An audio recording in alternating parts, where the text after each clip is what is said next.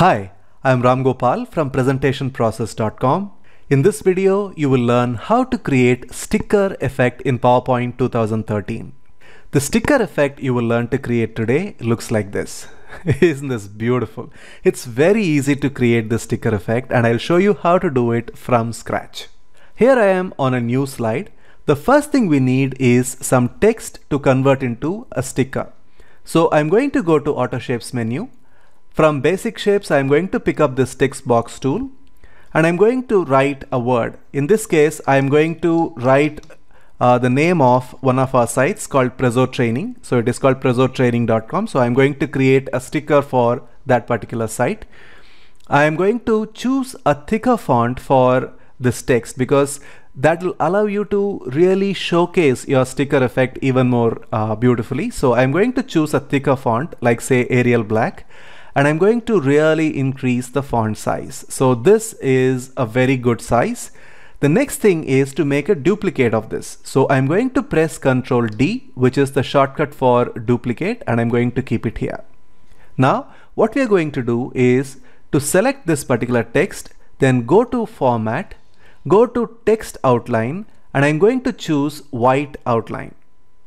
Now, you may not really see the white outline much. So I'm going to go to Text Effects, go to Shadow, and I'm going to choose this shadow called as Offset Center under Outer. So I'm going to select this. Now you can always make these effects a little more pronounced by right-clicking and going to Format Shape option, going to Text Options. This is very important. If you're going to work with shape options, then you will not see any of the effects that I'm going to show you. So you need to work with text options because that is what we are trying to work here. So text options. Now, a few things that we are going to do to make some of the effects that we have added a little more pronounced is I added a text outline, if you remember. I'm going to make that seriously big. So maybe around 25 is the thickness of the outline that I'm going to add. Now, as soon as I did that, you can see that there is this beautiful outline that is created. Now, whenever you create an outline like this, there is a chance that you might have some small holes here because of the text here. So what I suggest is you go to Home tab, go to the rectangle tool from Auto Shapes menu, and then draw a small rectangle that covers all these holes. Go to Shape Outline, No Outline, go to Shape Fill, and choose the same color as the outline of the text that you had chosen. You select both of them and press Ctrl G.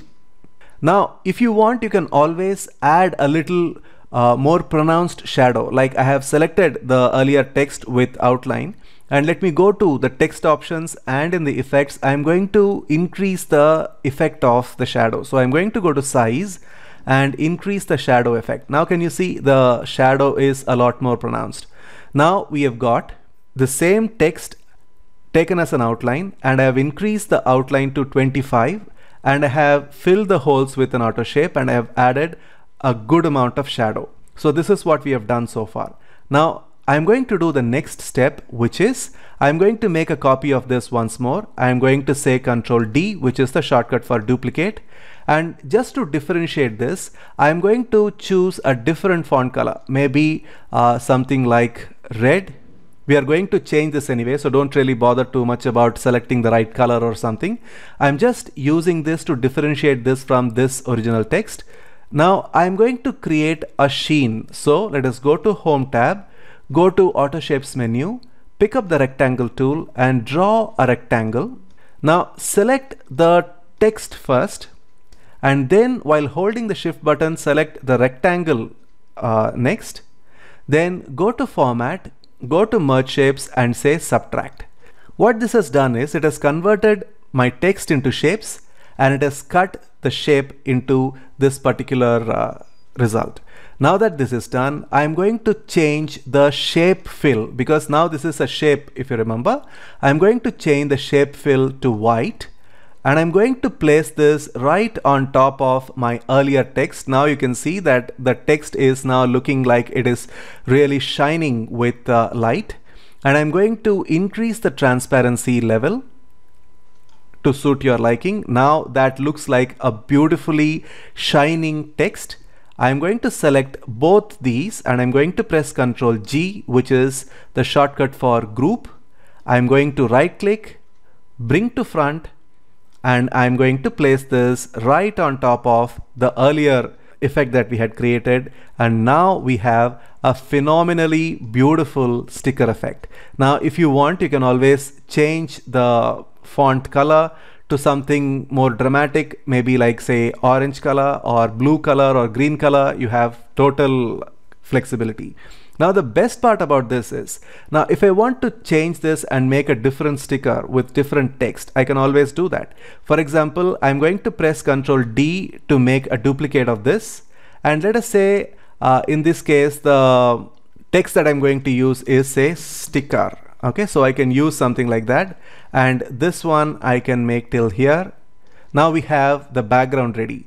Now let me take this text and press Ctrl C, Ctrl V, Ctrl C, Ctrl V is, Ctrl C is for copy, Ctrl V is for paste, and I'm going to change this to sticker, and let me bring this forward, bring to front, and place this here. Now the sticker effect is ready. Now if you want the sheen, all you need to do is to make a copy of this, and as we had done earlier, go to home and you cut this into half. Go to format, merge shapes, and subtract, and then place this on top of the earlier one. Change the shape fill to white, add transparency, and there it is. Once you create one sticker, then you can always use the same elements to recreate any number of stickers you want with any text that you want. It is such a simple and useful trick to learn.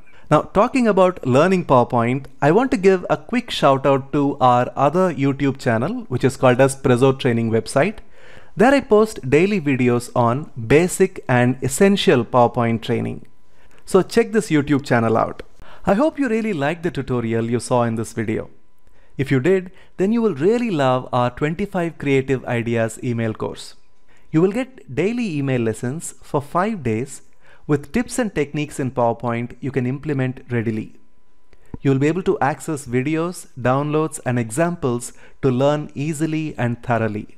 So click on this red button here and start your free course now, and I'll see you inside the email course.